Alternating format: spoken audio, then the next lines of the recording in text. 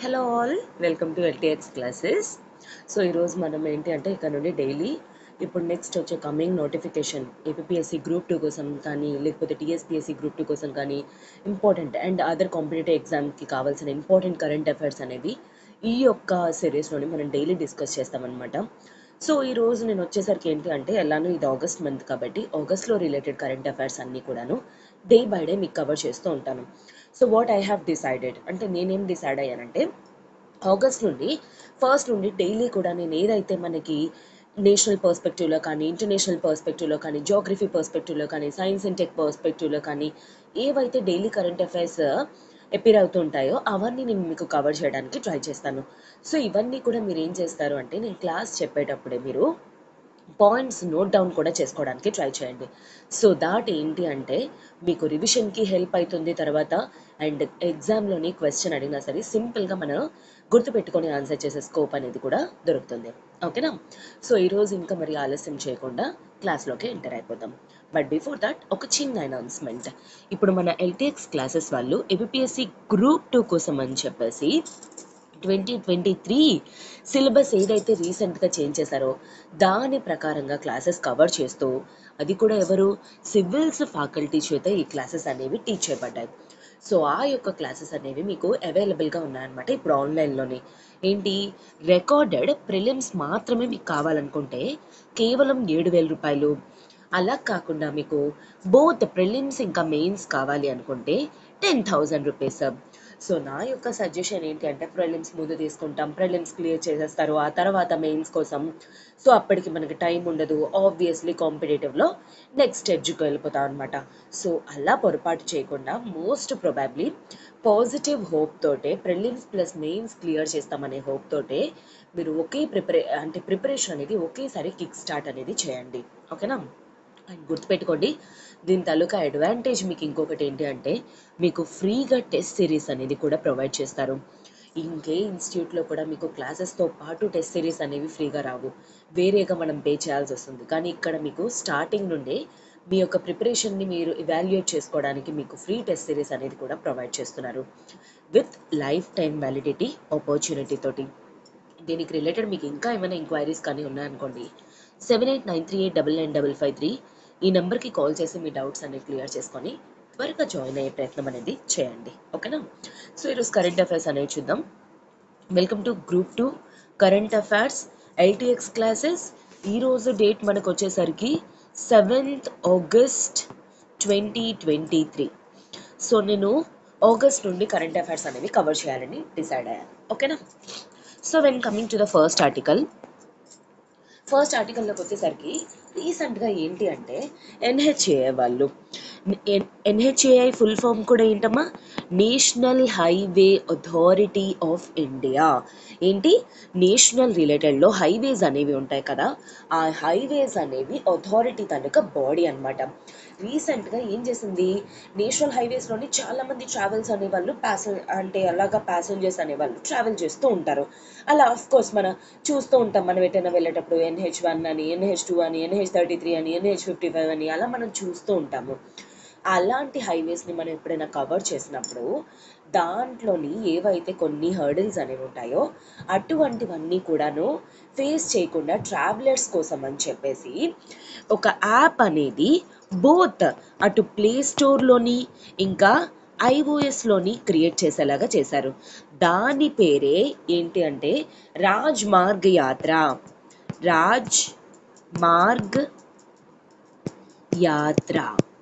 Okay, దీని పేరు అయితే గుర్తుపెట్టుకోవడానికి ట్రై చేయండి, ఎందుకంటే సింపుల్గా మనకి ఇలాగే క్వశ్చన్ అడగచ్చు. రాజ్ మార్గ్ యాత్ర వాట్ ఈస్ ఫర్, లేకపోతే NHAI ఫర్ సీమ్లెస్ యాప్ అంటే ట్రావెలర్స్ కోసం అని రీసెంట్గా ఒక యాప్ అనేది రిలీజ్ చేశారు. దాని పేరేంటి సుమార్గ యాత్ర అని, గమ్ మార్గ యాత్ర అని అలా ఇష్టం వచ్చిన పేర్లు అనేవి పెట్టచ్చు మేబీ. సో రాజ్ మార్గ్ యాత్ర అనేది పేరు గుర్తుపెట్టుకోవడానికి ట్రై చేయండి. అయితే మీకు ఈ డౌట్ ఉండదు, మేడం ఇది మనకి ఎగ్జామ్ పాయింట్లో ఇంపార్టెంటా? డెఫినెట్లీ గవర్నమెంట్ రిలేటెడ్ ఏవైనా ఇనిషియేటివ్స్, ఎస్పెషల్లీ ఇది ఒక పార్లమెంటరీ బాడీ అనమాట, నేను అది కూడా కవర్ చేస్తాను. సో ఇలాంటి బాడీస్ తాలూకా క్రియేషన్ కానీ ఏవైనా సరే మనకి ఇలాంటి సిటిజన్ ఫ్రెండ్లీ యాప్స్ అంటారు. ఇలాంటివి మనకి బోత్ అటు సైన్స్ అండ్ టెక్నాలజీలోని ఇంపార్టెంట్, ఇటు గవర్నమెంట్ రిలేటెడ్ ఇనిషియేటివ్స్లో కూడా ఇంపార్టెంట్. ఇలాంటి ఆర్టికల్స్ మీకు డబుల్ పర్స్పెక్టివ్స్లో ఇంకా ఇంపార్టెన్స్ అనేది ఉంటుంది. సో ఈ రాజ్మార్గ్ యాత్ర అనేది ఏంటేం చేస్తుంది? First of all user friendly అంటే అర్థం ఏంటి? సో ఇటు మనం గూగుల్లోని డౌన్లోడ్ చేసుకోవచ్చు, అటు ఐఓఎస్లోని కూడా డౌన్లోడ్ చేసుకోవచ్చు. అండ్ బోత్ హిందీ ఇంకా English లాంగ్వేజెస్లో as of now Hindi English అనేది ప్రొవైడ్ చేస్తున్నారనమాట. అయితే ఇప్పుడు ఫర్ ఎగ్జాంపుల్ నేను ఎటో ఒక ప్లేస్ నుండి ఇంకో ప్లేస్కి వెళ్తున్నాను. Take for example national highway 33లో నేను ట్రావెల్ చేస్తున్నాను. సో ట్రావెల్ చేయాలనుకునేటప్పుడు నేను ఇంటి నుండి స్టార్ట్ అయినప్పుడు నేను మొత్తం ఎంత నింపుకున్నా సరే పెట్రోల్ అనేది కొంతవరకు నేను లిమిట్ చేస్తాను. ఆ తర్వాత నాకు దారిలో పెట్రోల్ బంక్ ఎక్కడుంది, లేకపోతే నేను ఎక్కడ ఆపాలి, హోటల్ ఎక్కడుంది, లేకపోతే ఇంకేదైనా నాకు కావాల్సిన నెససరీ సర్వీస్ అనేది ఎక్కడుంది అని నేను తెలుసుకోవడం కోసం ఈ రాజ్మార్గ్ యాత్ర ఏంటంటే మనం ప్రయాణిస్తున్న హైవేలోని ఎటువంటి పెట్రోల్ పంప్స్ ఎక్కడెక్కడ ఉన్నాయి, ఆర్ హోటల్స్ అనేవి ఎక్కడెక్కడ ఉన్నాయి, ఎట్సెట్రా ఇలాంటివన్నీ కూడాను, హాస్పిటల్స్ కానీ, అండ్ నెక్స్ట్ కమింగ్ వచ్చే టోల్ ప్లాజాస్ గురించి కానీ, ఇదంతా కూడా ఇన్ఫర్మేషన్ అనేది చాలా క్లియర్గా మనకి ఫింగర్ టిప్స్లో ఉంచుతుంది. అండ్ అడ్వాంటేజ్ ఇంకోటి ఏంటి తెలుసా? ఫర్ ఎగ్జాంపుల్ మన హైవేలో ట్రావెల్ చేస్తున్నప్పుడు అక్కడ క్లైమేట్ గురించి కూడాను, అక్కడ వెదర్ ఎలా ఉంది అనేది కూడాను, ఫర్ ఎగ్జాంపుల్ రోడ్ అనేది రీసెంట్గా వర్షం పడడం వల్ల అక్కడ ఏదో గుంతలు అవి ఉన్నాయి, అలాంటి రిపోర్ట్స్ అనేవి కూడాను, అలాంటి అప్డేట్స్ అనేవి కూడాను ఈ రాజ్మార్గ్ యాత్ర అనేది ప్రొవైడ్ చేస్తుంది. దానితో పాటు గ్రీవెన్స్ రెడ్రెసల్ అంటే ఏంటి? గ్రీవెన్స్ రెడ్రెసల్ అంటే ఫర్ ఎగ్జాంపుల్ మనకి ఏదైనా ప్రాబ్లం వచ్చింది అనుకోండి హైవేలో చేస్తున్నప్పుడు, అంటే రోడ్డు వల్ల కానీ, లేకపోతే గుంతలు ఉన్నాయి, వాటర్ స్ట్రక్ అయిపోయింది, ఇలాంటివి ఏమైనా సరే లైవ్ ఫోటో ఆర్ వీడియో తీసి జియో ట్యాగ్ చేసి అప్డేట్ చేయొచ్చు అనమాట. ఇలాంటి ఆపర్చునిటీస్ అన్నీ కూడాను మనకి రాజ్మార్గ్ యాత్ర అనేది ప్రొవైడ్ చేస్తుంది. మోస్ట్ ప్రాబబ్లీ రాజ్మార్గ్ యాత్ర ఎవరు క్రియేట్ చేశారు, అండ్ ఇది దేనికోసం, అండ్ ఈ యాప్ పేరేంటి అనేది మోస్ట్ ప్రాబబ్లీ మీకు ఇంపార్టెంట్. అండ్ దీనివల్ల ఏమేమి మనకు సాల్వ్ అవుతుంది కూడా చెప్తారు. అండ్ ఇంకొకటి ఏంటి అంటే ఫాస్ట్ ట్యాగ్ కూడా ఇంటిగ్రేట్ చేసేయచ్చు అనమాట దీంట్లోని. సో మన యొక్క ఫాస్ట్ ట్యాగ్స్ని రీఛార్జ్ చేయడం కానీ, అప్డేట్ చేసుకోవడం కానీ, ఇలాంటివన్నీ కూడా మనం చేసుకోవడానికి హెల్ప్ఫుల్గా ఉంటుంది. అండ్ ఎన్హెచ్ఏకి వచ్చేసరికి ఎన్హెచ్ఏ అనేది ఒక స్టాట్యూటరీ బాడీ. స్టాట్యూటరీ బాడీ అంటే మీనింగ్ ఏంటి?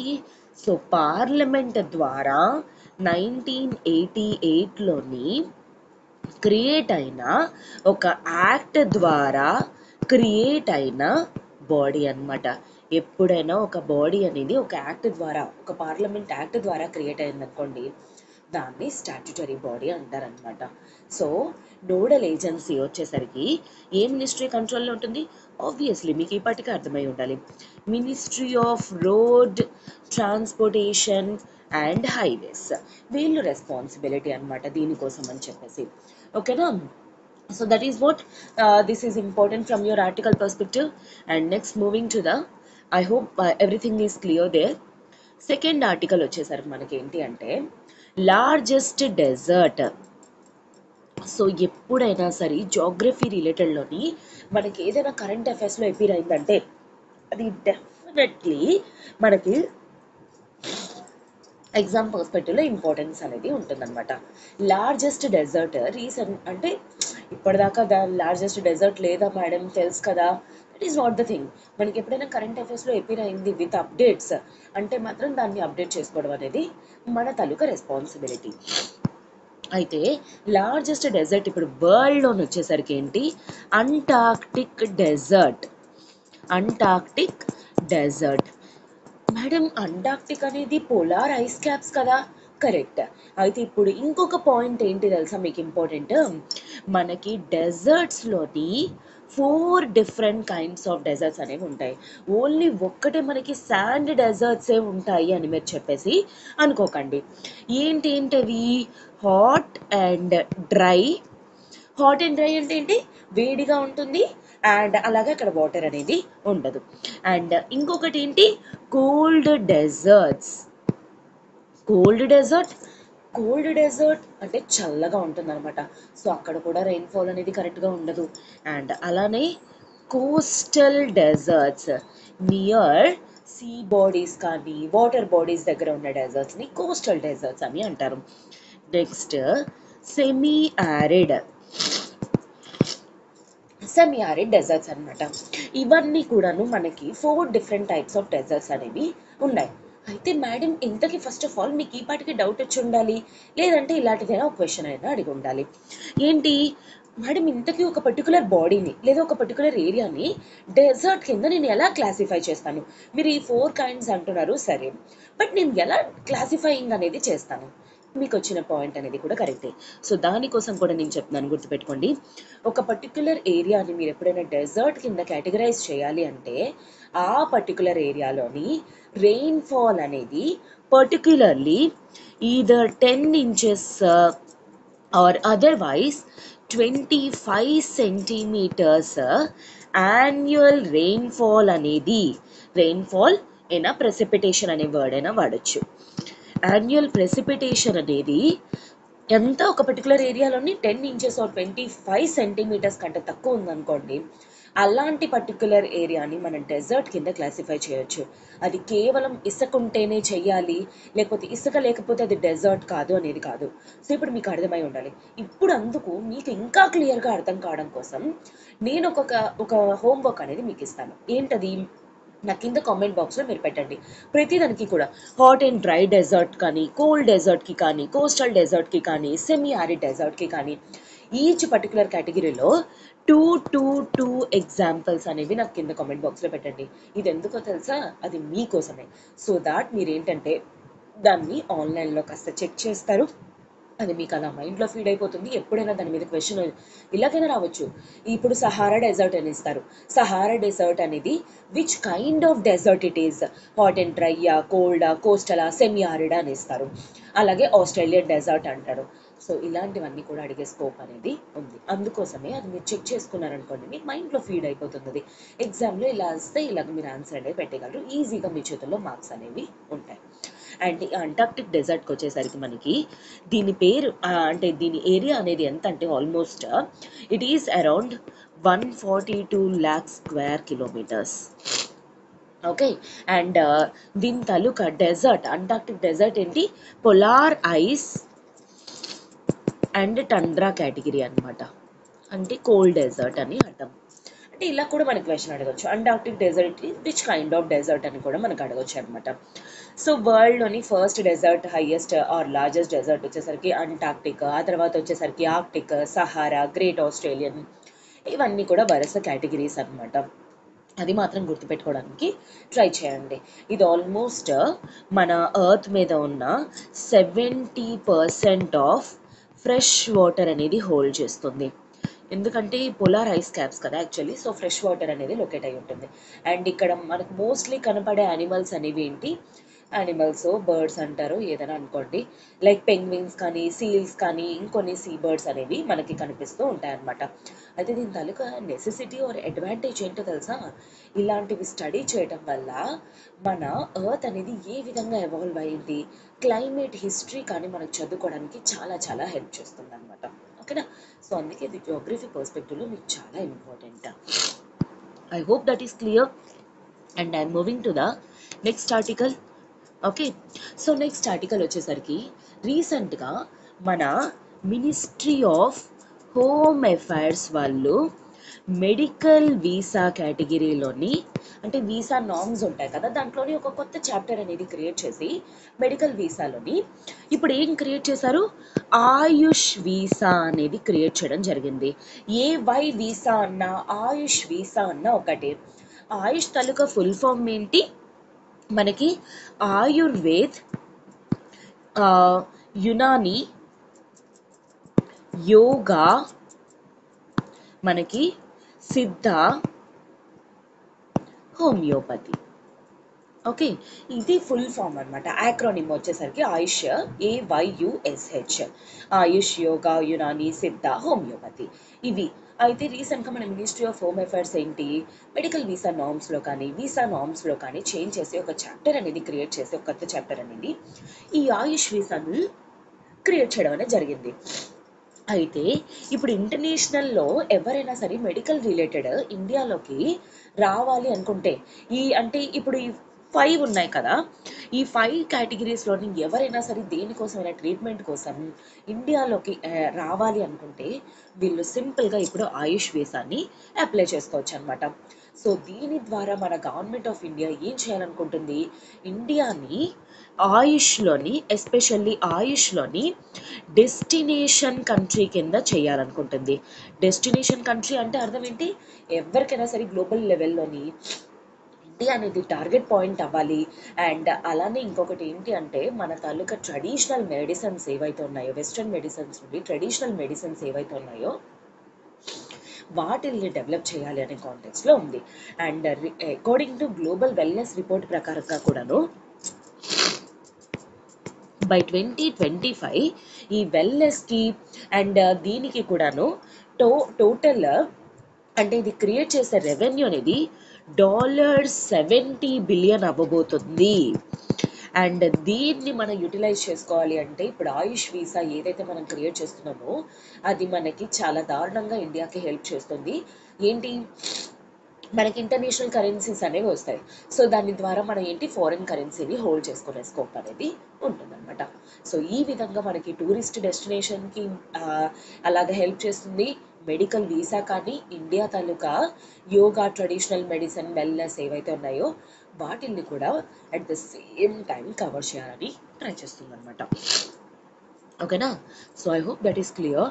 అండ్ నెక్స్ట్ ఆర్టికల్ మనకు వచ్చేసరికి ఏంటి అంటే రీసెంట్గా మనకి ఏంటి అంటే మినిస్ట్రీ ఆఫ్ ఫినాన్స్ మినిస్ట్రీ వాళ్ళు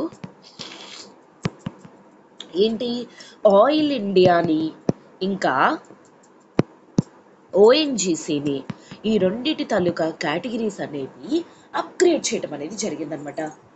ఏం కింద, ఆయిల్ ఇండియా వచ్చేసరికి మహారత్న స్టేటస్ అనేది అనమాట. మహారత్న స్టేటస్ అనేది అంత ఈజీ కాదు రావడం అనేది. ఓఎన్జీసీ విదేశ్ దీనికేమొంచి నవరత్న స్టేటస్ అనేది ఇవ్వడం జరిగింది. అయితే రీసెంట్గా మీకు ఇవి కూడా అడగొచ్చు, గుర్తుపెట్టుకోండి ఇవి ఫినాన్స్ మినిస్ట్రీ అప్గ్రేడ్ చేశారు. కానీ ఆయిల్ ఇండియా కానీ ONGC oil and natural gas corporation limited Videsh వచ్చేసరికి ఈ రెండు వచ్చేసరికి ministry of petroleum and natural gas తాలూకా అండర్లైన్లో ఉంటుందన్నమాట. ఈ రెండు మాత్రం గుర్తుపెట్టుకోవడానికి ట్రై చేయండి. అయితే ఈ విధంగా ఆయిల్ ఇండియా వచ్చేసరికి మనకి ఏంటి అంటే 13th మహారత్న కింద అవ్వబోతుంది. అలానే at the same time ONGC కూడా ఏంటి 14th నవరత్న స్టేటస్ అనేది, అంటే 14th సచ్ కంపెనీ అనమాట ఓఎన్జీసీ విదేశ్ అనేది. అలాగే మహారత్నలోని 13th ఆయిల్ ఇండియా అనమాట. సో రీసెంట్గా యాడ్ చేసిన మహారత్న ఏది ఆర్ అదర్వైజ్ 14th నవరత్న అనేది ఏది, ఇలాంటి టైప్ ఆఫ్ క్వశ్చన్స్ అనేవి కూడా అడిగే స్కోప్ అనేది ఉంటుంది. సో దీనివల్ల వీళ్ళకి ఏంటి అంటే ఎక్స్ట్రా లిమిట్స్ అనేవి, అంటే వాళ్ళ ఇన్వెస్ట్మెంట్స్లో కానీ ప్రొక్యూర్మెంట్ ఆఫ్ రా మెటీరియల్స్లో కానీ ఆర్ అదర్వైజ్ ఇన్వెస్ట్మెంట్స్ అట్రాక్ట్ చేయడంలో కానీ వీళ్ళకి ఫ్రీడమ్, ఆటోనమీ అనేది ఉండబోతుంది అనమాట. సో ఈ విధంగా ఏం చేయాలనుకుంటున్నారు, ఇండియన్ కంపెనీస్కి ఏవైతే ఉన్నాయో వాటి రెవెన్యూస్ అనేవి ఇంప్రూవ్ చేసుకోవడానికి, వాటి ఆటోనమీ ఇంప్రూవ్ చేసుకోవడానికి ఈ విధంగా మహారత్న కేటగిరీ స్టేటస్లు కానీ నవరత్న కేటగిరీ స్టేటస్లు కానీ ఇవ్వడం అనేది జరుగుతుందన్నమాట. అయితే ఆయిల్ ఇండియానే కాకుండా మనకి ఇంకా డిఫరెంట్ టైప్స్ ఆఫ్ కంపెనీస్ అనేవి కూడా మహారత్న కేటగిరీలోనే ఉన్నాయి. ఇవన్నీ కూడా సెంట్రల్ పబ్లిక్ సెక్టర్ అండర్టేకింగ్స్ అనమాట. కానీ ఒకటి గుర్తుపెట్టుకోండి, ఇవి దేనికి, ఇవి యాక్చువల్లీ ఆయిల్ ఎక్స్ప్లోరేషన్కి అనమాట. ఆయిల్ ఇండియా వచ్చేసరికి ఇండియాలోని, ఓఎన్జీసీ విదేశ్ వచ్చేసరికి వరల్డ్ లెవెల్లో ఎక్స్ప్లోర్ చేయడానికి క్రియేట్ చేయడం అనేది జరిగిందనమాట. వీటి తాలూకా ఇంపార్టెన్స్ ఏంటి అంటే మన కంట్రీ తాలూకా గవర్నమెంట్ తాలూకా రెవెన్యూస్ అనేవి ఇంప్రవైజ్ చేయడంలోని హెల్ప్ చేస్తుంది. అలానే ఆయిల్ అనేది సెల్ఫ్ సఫిషియన్సీ చేసుకోవడానికి కూడా ఇవి తోడ్పడతాయి అన్నమాట. అయితే ఈ నవరత్న స్టేటస్ కానీ మహారత్న స్టేటస్ కానీ లాస్ట్ 3 yearsలోని యాన్యువల్గా 2500 crores కానీ 1000 crores కానీ అలా కంటిన్యూస్గా ఎవరైనా మెయింటైన్ చేశారనుకోండి, అప్పుడు అలాంటి కంపెనీస్కి ఇలాంటి స్టేటస్ అనేవి ఇస్తారనమాట. సో ఎవరిస్తారు, మినిస్ట్రీ ఆఫ్ ఫినాన్స్.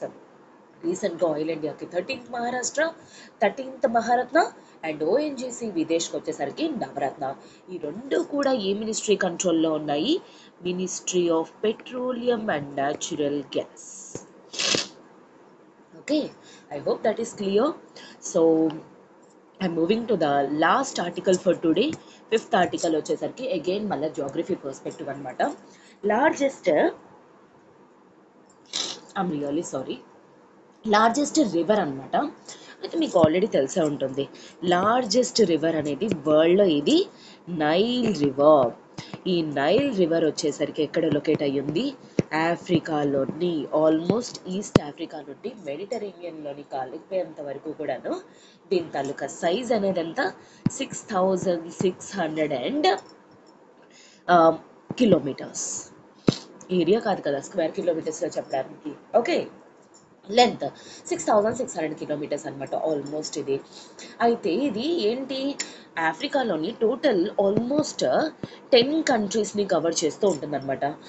కెన్యా కానీ, కాంగో, ఉగాండా, తర్వాత democratic republic, Tanzania, Rwanda, Sudan, Ethiopia, south Sudan, వీటన్నిటిని కవర్ చేస్తూ, అండ్ దీనికి ఏంటి వచ్చేసరికి ఆల్మోస్ట్ 3 దీనికి ట్రిబ్యూటరీస్ అనేవి ఉన్నాయన్నమాట.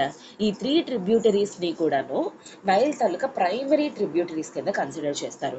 అవి ఏంటి? White Nile, blue Nile and అట్బారా. ఈ 3 కూడాను. So which of the following is not a primary tributary of Nile అంటారు, లేదా which of the following is a primary tributary of Nile అని అడిగే స్కోప్ ఉంటుంది. గుర్తుపెట్టుకొని, ఇది జాగ్రఫీలో మీకు చాలా ఇంపార్టెంట్ పర్స్పెక్టివ్. ఎందుకంటే రీసెంట్గా మనకి గ్రూప్ 2 కరెంట్ అఫైర్స్లో కానీ, లేదా మనకి సిలబస్లో కానీ మనకి ఏం యాడ్ చేశారు? ఈవెన్ జాగ్రఫీ కూడా యాడ్ చేయడం జరిగింది. సో మోస్ట్ ప్రొబాబ్లీ కరెంట్ అఫైర్స్లో ఏవి వచ్చాయో అవి స్టాటిక్ పార్ట్లో ఇంక్లూడ్ చేసి అడిగే స్కోప్ అనేది ఉందన్నమాట. అయితే మెయిన్ నేను ఇక్కడ చెప్పాల్సిన పాయింట్ మీకు ఏంటో తెలుసా ఇంపార్టెంట్? మనం ఇప్పుడు చాలామంది పేపర్స్ మీద రాస్తూ ఉంటాం, పేపర్స్ అనేవి యూజ్ చేస్తూ ఉంటాం. హైలీ వీ నో దట్ అది ఏ ప్లాంట్ నుండి, అసలు ఎక్కడ నుండి స్టార్ట్ అయింది, దాని ఆరిజిన్ పేపర్ అని ఎందుకు పెట్టారు? ఎందుకంటే ఏన్షియంట్ ఈజిప్ట్లోని ఈ నైల్ దగ్గర పెపిరస్ అనే ప్లాంట్ అనేది ఉండిందనమాట. ఈ పెపిరస్ ప్లాంట్ ఏదైతే ఉందో ఆ పెపిరస్ ప్లాంట్ నుండి అప్పటి వాళ్ళు ఏంటి, పేపర్ మేకింగ్ అనేది చేసేవారు అనమాట. అందుకే దీనికి పేపర్ అనే పేరు పెట్టడం అనేది జరిగింది. సో ఫేమస్లీ సేమ్ పేపరస్ ప్లాంట్ అనేది ఎక్కడ చూస్తాం? నైల్ తాలూకా డెల్టా, ఎస్పెషల్లీ ఈజిప్ట్లో చాలా ఎక్కువగా ఈ ప్లాంట్స్ అనేవి కనిపిస్తూ ఉంటాయి అన్నమాట. ఓకేనా? సో ఈరోజు ఆల్మోస్ట్ నైల్ అనేది 95% ఆఫ్ ఈజిప్షియన్స్కి అయితే ఇది లైఫ్ లైన్ అని నిజం చెప్పాలంటే. అండ్ ఎక్కడైతే ఇది ఫ్లో అవుతుందో వాళ్ళందరికీ కూడా ఇరిగేషన్లో కానీ, ఫుడ్లో కానీ, ఎట్సెట్రా ఇదంతా కూడా తోడ్పడుతుంది. ఇవన్నీ కూడా డేటా అనేది గుర్తుపెట్టుకోవడానికి ట్రై చేయండి. ఓకేనా? So I hope this is clear. Today's current affairs, tomorrow we shall see another current affairs.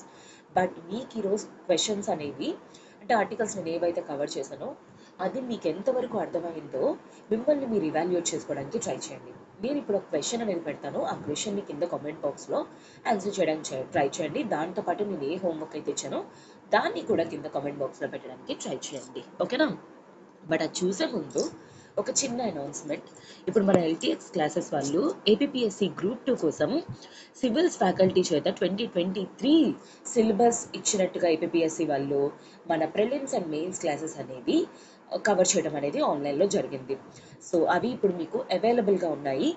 Recorded prelims వచ్చేసరికి కేవలం 7,000 రూపాయలు and recorded prelims plus mains వచ్చేసరికి 10,000 రూపాయలతో వస్తుంది. ఇది మీకు బైలింగ్వల్లో ఉంటుందన్నమాట. అంత తెలుగులోనే, అంత మీడియంలో, అంత ఇంగ్లీష్లోనే ఉండదు. And Telugu medium, English medium అనేది కూడా మీకు కవర్ అవుతుంది. దాంతోపాటు మీకు ఫ్రీగా టెస్ట్ సిరీస్ అనేది కూడా రాబోతుంది విత్ లైఫ్ టైం వ్యాలిడిటీ. మీకు దీనికి రిలేటెడ్ ఏమైనా డౌట్స్ ఉన్నాయనుకోండి, 7893899553 ఈ నెంబర్కి కాల్ చేసి మీ డౌట్స్ అనేవి క్లియర్ చేసుకొని త్వరగా జాయిన్ అయ్యే ప్రయత్నం అనేది చేయండి. ఓకేనా? క్వశ్చన్ వచ్చేసరికి, రాజ్ మార్గ్ యాత్ర app has been introduced or created by. Option A, Ministry of Road Transportation. Option B, Niti Aayog. Option C, Ministry of Home Affairs. Option D, NHAI. Okay, so I hope ఈ question అనేది మీరు answer చేయగలరు అని, మీకు అర్థమైనట్లు ఉన్నట్లయితే, గుర్తున్నట్లయితే క్లియర్గా పెడతారు. So that ఎగ్జామ్లో మీరు అసలు మర్చిపోరు అనమాట. ఓకేనా? I hope this is clear for today, and have a good day students. All the very best for your APPSC Group 2 or TSPSC or any competitive exams. So ఇదంతా కూడా నోట్ డౌన్ చేసుకోవడానికి try చేయండి, and have a good day. Take care. మీకు ఒకవేళ ఈ video కానీ నచ్చినట్లయితే please do like, share and subscribe to LTX classes. Have a good day. Take care.